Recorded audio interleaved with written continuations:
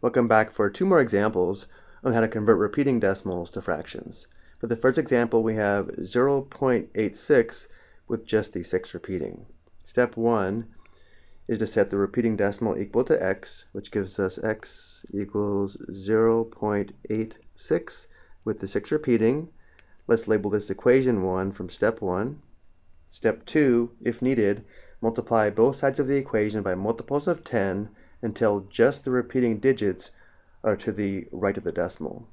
Notice right now we have this 8 that does not repeat and is to the right of the decimal. We want a decimal where we just have the 6 repeating to the right. Notice for this to happen, we have to move the decimal one place to the right, which is equivalent to multiplying by 10, which means for equation 2 from step 2, we multiply both sides of this equation by 10. 10 times x is 10x, and 10 times 0.86 with the 6 repeating is equal to 8.6 repeating. Notice now we just have the repeating 6 to the right of the decimal, which is what is needed for step 2. And now for step 3, we form another equation by multiplying both sides of the equation from step 1 or step 2 by multiples of 10, so that one set of the repeating digit or digits are now to the left of the decimal. So because the 6 is repeating, we need a decimal where we have 1 6 to the left of the decimal. Looking at equation 2, for this to happen, we have to move the decimal one place to the right, which again is equivalent to multiplying by 10. So for step 3 or equation 3, we multiply both sides of equation 2 by 10. 10 times 10x is 100x, and 10 times 8.6 repeating is equal to 86.6 repeating. Again, now notice how we have 1 6 to the left of the decimal, which is required for step 3. Step 4, we now subtract the equation from step 2 from the equation from step 3. So beginning with equation 3, we have 100x equals 86.6 repeating. And now we subtract equation 2, which means we subtract 10x from the left, and we subtract 8.6 repeating on the right. And now we subtract. 100x minus 10x is 90x. On the right, 86.6 repeating minus 8.6 repeating is equal to 78. And now we solve for x by dividing both sides by 90. Simplifying on the left, this quotient is 1. 1 times x is x. We have x equals 78/90ths, which does simplify. 78 and 90 share a common factor of 2. So we divide the numerator and denominator by 2. 78 divided by 2 is equal to 39. 90 divided by 2 is equal to 45. Now we have x equals 39/45, and x is equal to the repeating decimal. So now we know that 0.86 with the 6 repeating is equal to 39/45. And of course we can easily check this on the calculator. 39 divided by 45 does give us the repeating decimal of 0.86 with the 6 repeating. Next we have 3.152 with just the 5 and 2 repeating. Step 1, we set x equal to the repeating decimal, so we'll leave off the 3 for right now, and the equation is x equals 0.152 with the 5 and 2 repeating. This is equation 1.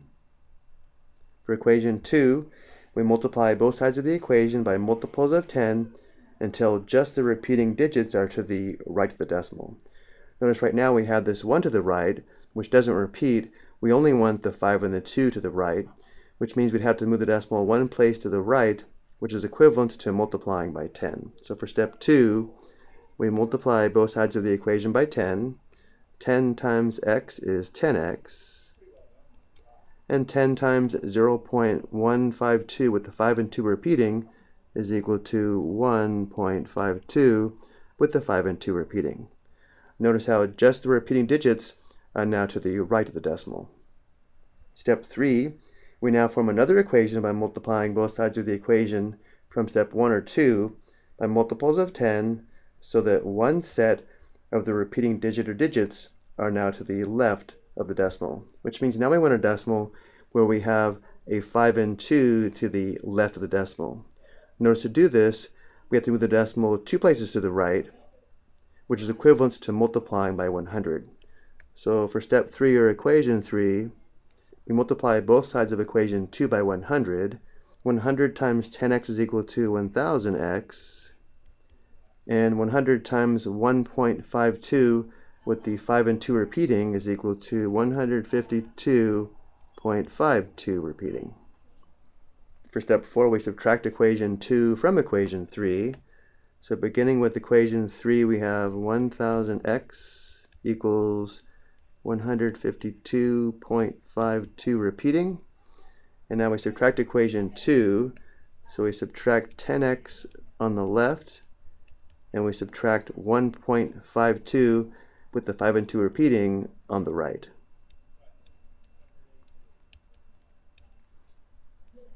Subtracting 1000x minus 10x is 990x equals, subtracting on the right, 152.52 repeating minus 1.52 repeating is equal to 151.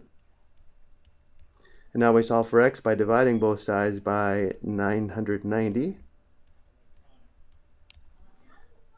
Simplifying, this quotient is 1. 1 times x is x. We have x equals 151 990ths.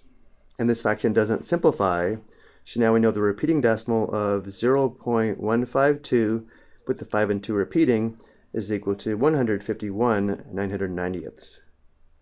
So now we know 3.152 with the 5 and 2 repeating is equal to 3 the whole number plus the repeating decimal as a fraction, which is 151 990ths, or as a mixed number, 3 and 151 990ths. If we did want the fraction rather than a mixed number, the denominator would be 990, and the numerator would be 990 times 3 plus 151, which is equal to 3,121 990ths. And again, we can check this on the calculator.